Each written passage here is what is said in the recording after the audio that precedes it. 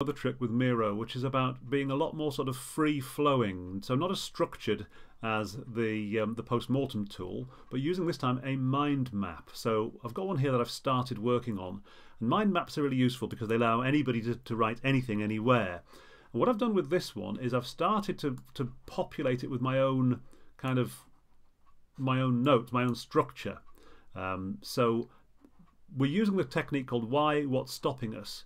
And what we're doing is on the left hand side of the board we write all the reasons why this matters, and on the right hand side of the board we write down all the things that are stopping us from doing what we want to do, and in the center of the board you write your main challenge that you're trying to address. You're trying to get some clarity on this challenge. So again, in this case I've written how might we breathe new life into Zoom creative sessions, and I'm going to lock that as in the center because that okay. So I've written some instructions using just a text box here. We're going to work the left side of the board first. Okay, we're going to work the right side of the board. The great thing about Miro is that people can be zooming in on whatever they want to. So you can guide them and say, look, zoom in on that text in the middle, and you can go through it with them, or they can have read it already. So that's why it's so flexible. And then you can give them a kind of walkthrough of, okay, so to create a new, now I've locked that, that's interesting. So to create, I need to unlock it if I'm going to create a new arm. There we go. So to create a new idea, then I can hit the plus buttons on these ones and say, so this is my new idea. Okay. Oh, when I hit return, it gives me another new idea. And if I click outside, I don't get, okay. And then you can move these around. That's why mind maps are so nice. You can say, actually, I want to come off. Okay, so you can play around with it, and people can be working simultaneously on lots of different kind of branches, lots of different avenues, which is why it's so nice. And as a facilitator, you kind of give them the stages. So we're going to work the left side of the board, stage one. We're going to do this for 10 minutes. Now we're going to work the right hand side of the board and say, well, what's stopping us from achieving this?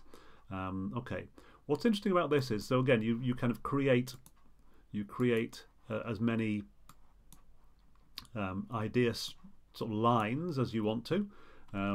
So another, oops, where are we gone? Another obstacle. Okay, and then that one has another obstacle coming off that. Yet another obstacle. Okay, so again, you can create these, you can move them around, you can do whatever you like with them. Now, the other development we can do, particularly good for this technique, the why and what's stopping us bit.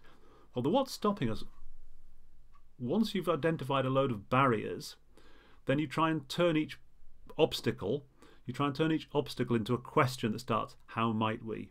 So it's fair to think that people will probably say, well, we can't breathe new life into Zoom creative sessions because there's too much pressure in the day job.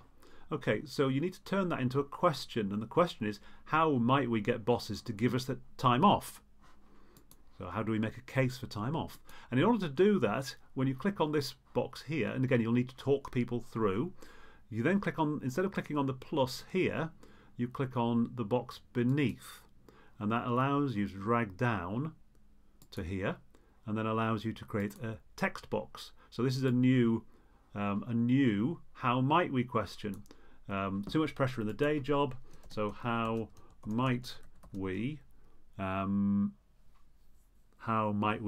make these sessions part of the day job? Okay, there's the question. So again, and then once you just click outside, and you can move those around to wherever you like, and it's obvious that they're related to the same obstacle.